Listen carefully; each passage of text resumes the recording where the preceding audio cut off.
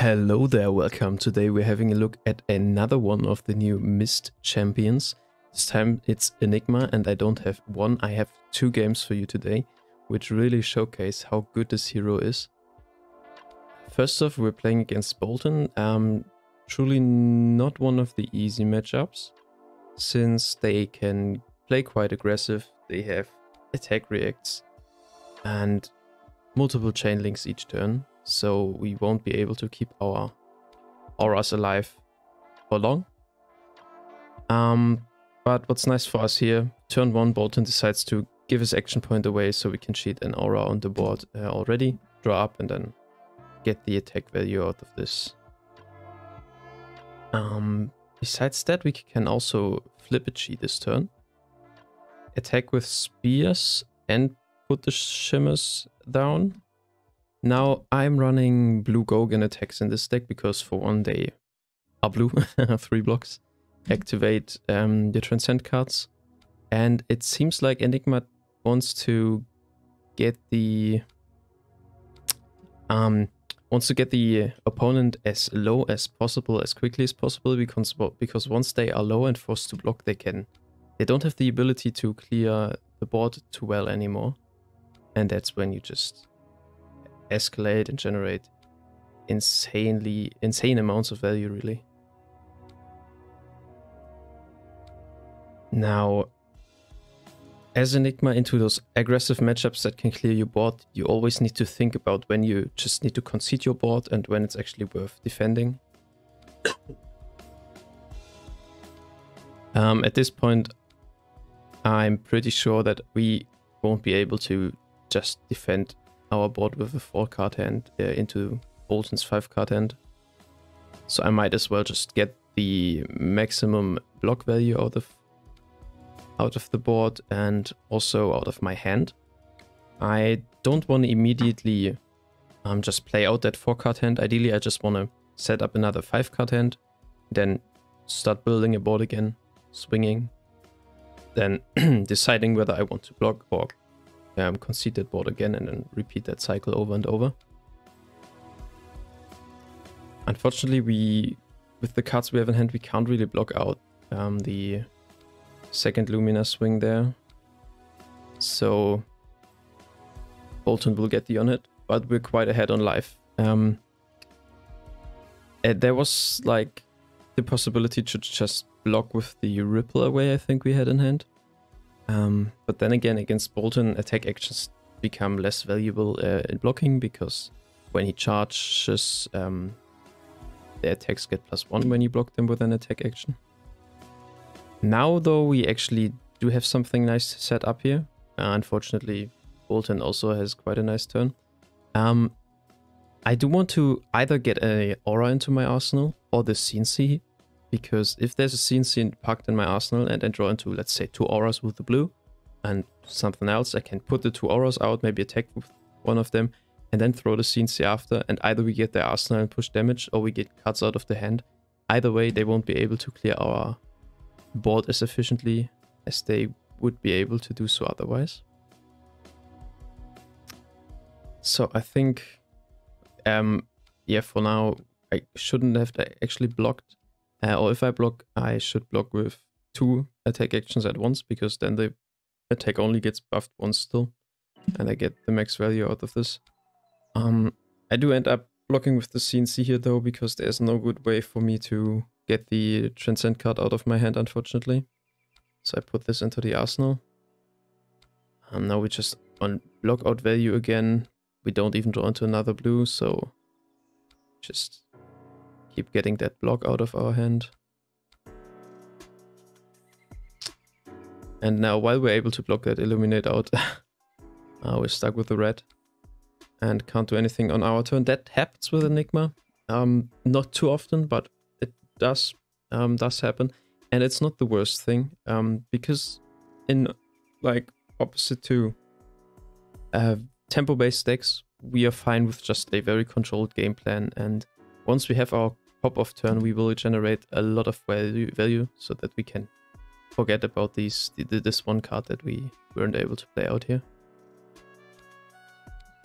So now we do actually have a very aura heavy hand.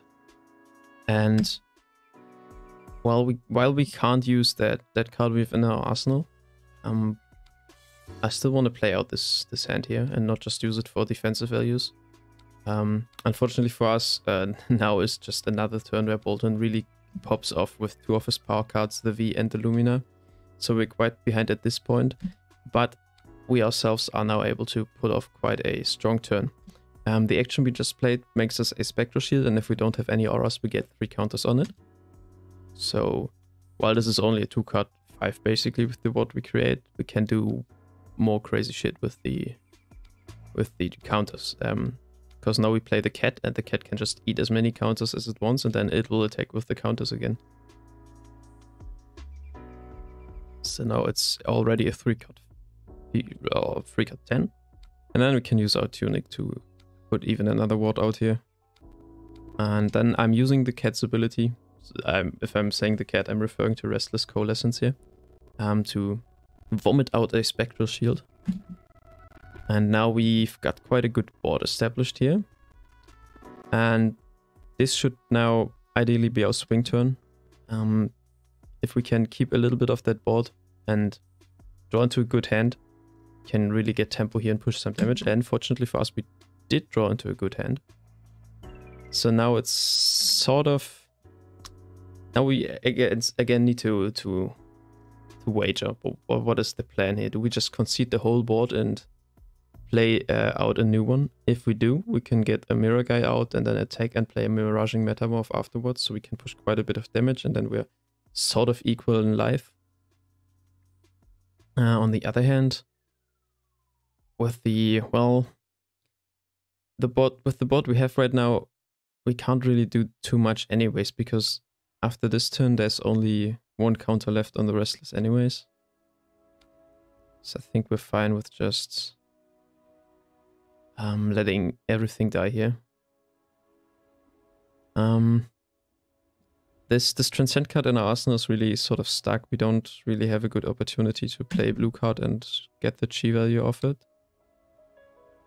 I'm deciding to actually pitch a blue card into the end piece here so we get the value out of the Waning Vengeance. And now that's already Bolton's turn. No, it doesn't actually have to be. He can give go again here. But we might be able to just keep our cat alive here.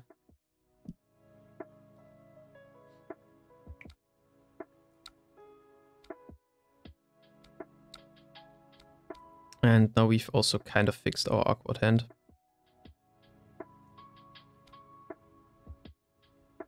And now, yeah, while not doing much with that hand that was possibly quite good, we kept our life up. We now have a great arsenal, and we got more value out of the aura. And now we actually have a even better hand.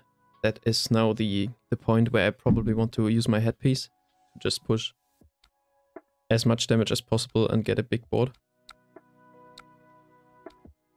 Now, ideally, you want to draw that hand even a bit later, when they are, let's say, 5 HP lower, so you really get them to that point where they need to start blocking you. But even now, we will have a big turn here.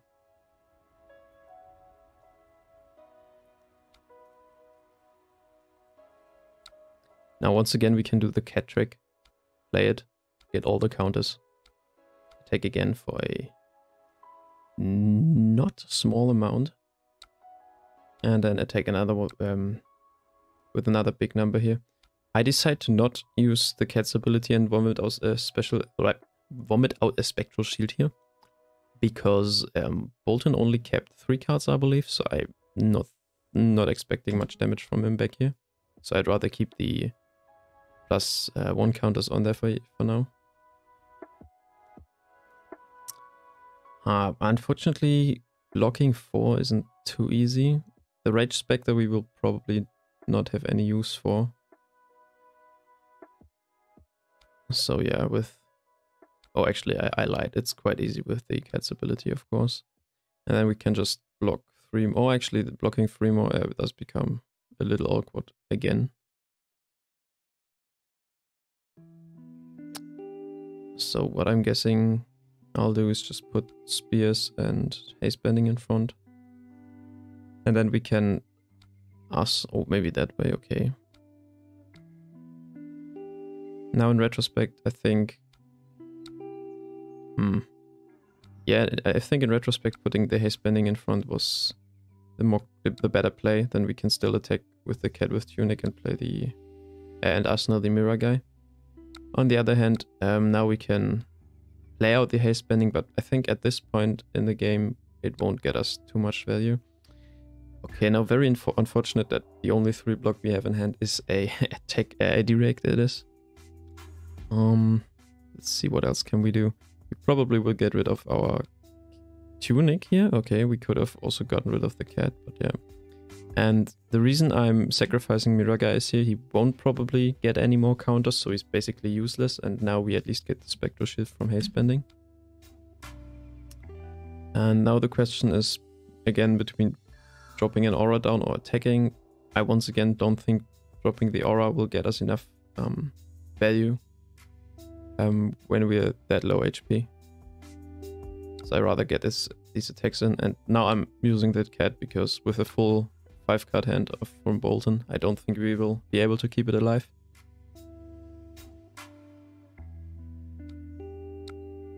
And at this point, unfortunately, I think we're kind of in a losing spot now.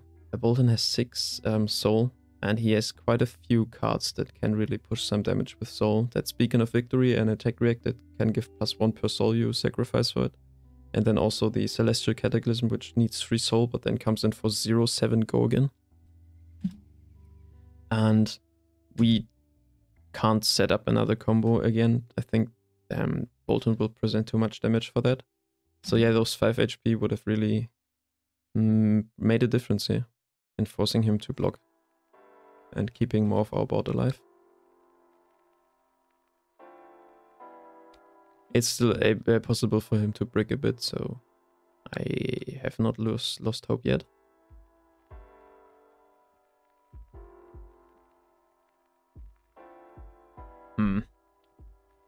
Now, once again, unfortunately, Dustbane will get buffed if we block with an attack action, but okay, we can sacrifice a Spectral Shield for that.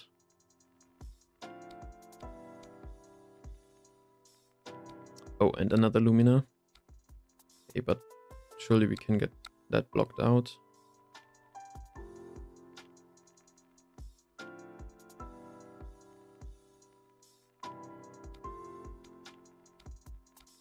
Yeah, and if we do that with the Footsteps and the Waning Vengeance, we even get another Spectral Shield.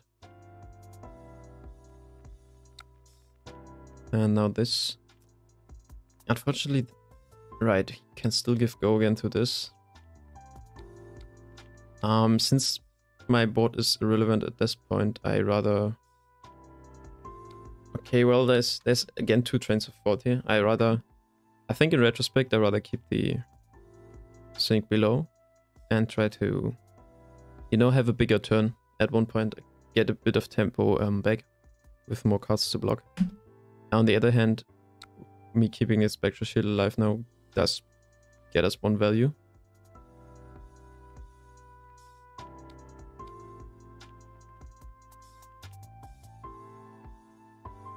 Okay, now Bolton only on a 4-card hand.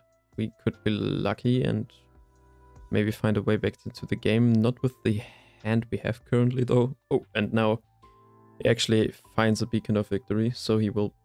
If he buffs it by 6, we're straight up dead, right?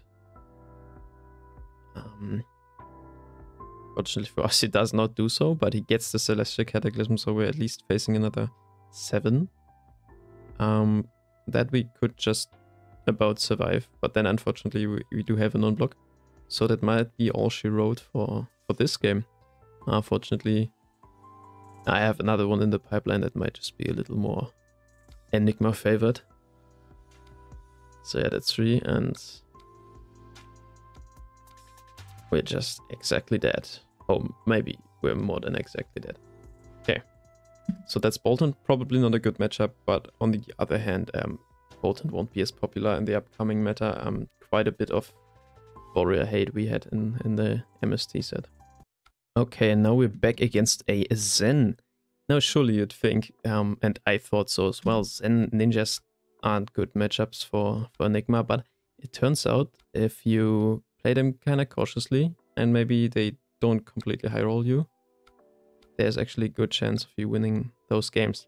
So we don't have a aura to drop down on their first turn, but we can keep the Rage Spectre, which is really strong if it's the first aura you play.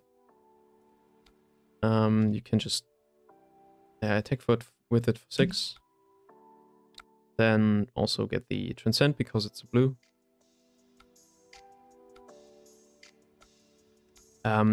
Little mistake by me here. After dropping the Rage Spectre, I should have already played the Transcend card, attack with the Spectre sheet first and then with the Rage Spectre. Might have been a little AFK there, but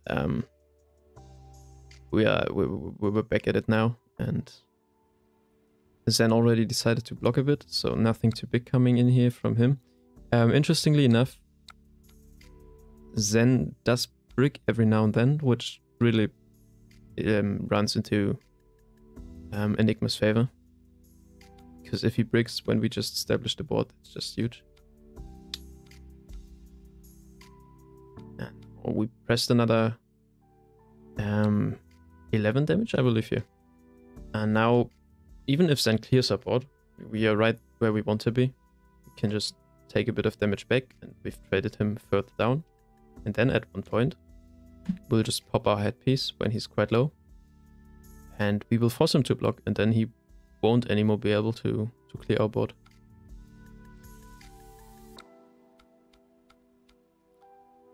Again, the cat coming in clutch here with the big counter combo. Though, again, in retrospect, there is also the possibility of just keeping that cat for the arsenal and just completely sacrificing the board. And then waiting for a better situation where we can for sure keep it alive and attack with it. The way this turns out, we might just get only one Spectral Shield out of it. Which is still a 1-card 3, so that's fine. Now we need to be careful about his Tiger Swipe here. It can get buffed to 5, and it can also get the buff from his arms, which is Tiger Stripe Shuko, I believe it's called. And if Tiger Stripe Shuko buffs an attack, then the damage it deals gets unpreventable. So that would just then clear our board completely if we don't block it out. So I might as well just sacrifice it now. Get the full block value out of it. Interestingly enough, he doesn't decide to go with the Tiger Swipe on hit, so we can just let that through. Come back with a CNC. Either leak damage, which would be great, or get a bit of cards. No, we leak damage. And now we draw 2 nice arsenal pieces here to swing back tempo in our favor when we want to. It's either the Waning Vengeance Aura or the CNC.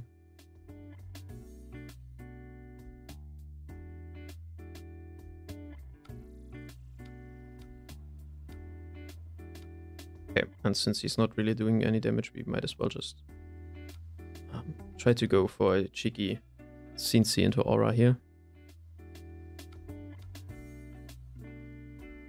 I'm doing something that I'm still not quite sure on whether it's correct. I have resources floating, and or rather to spare, and I want to use them efficiently, and I pop the hands right now, so I get the +1 counter on the Dogo and also the Go again, so I can follow it up with the CNC. Now Zen decides that this will now will just pop off turn. He uses his setup equipments and gets a 7 card hand now. CNC, of course, is quite huge then. And we get a hand which we basically just want to block with. But yeah, we sacrificed our hands to push a little bit more damage. Make our turn a little less awkward, which is great.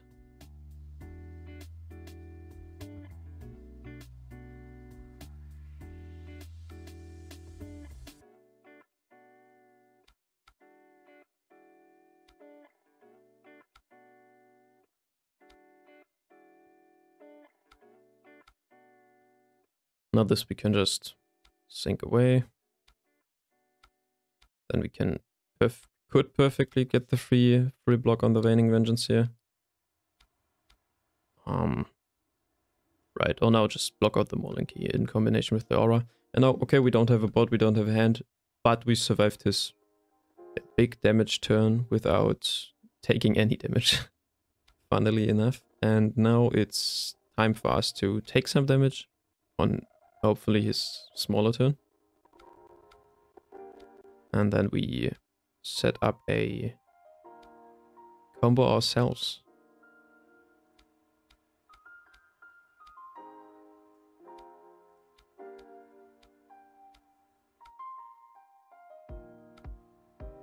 Unfortunately not the best hand to combo, but that's fine, we can still play it safe. We could just block out completely with our hand, maybe even the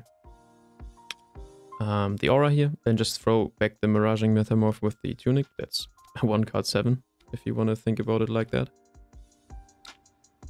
Because he Zen tends to... No, actually Zen just ended his turn there, which is quite nice for us. We don't even need to use the Tunic counter.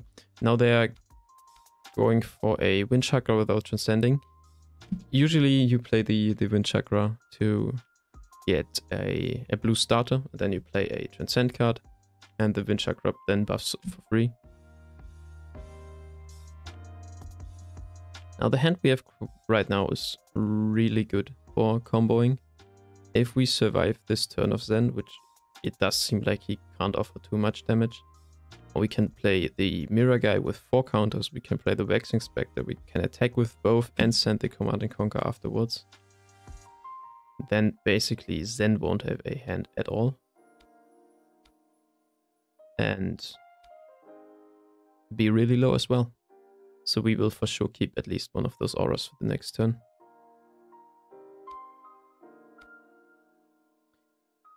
That all you got I blocked with earlier will give us a draw us another card, because it blocked an attack that only came in with an attack value of 1.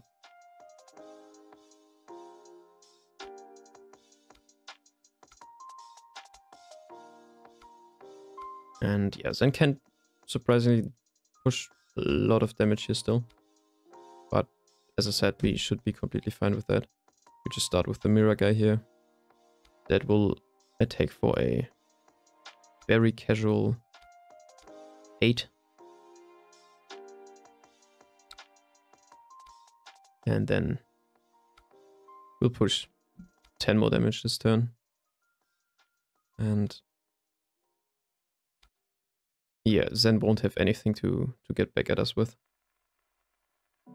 Even the Zen state he creates with his chest here doesn't do much. So I can also just not attack with the CNC here and keep that around for the next turn.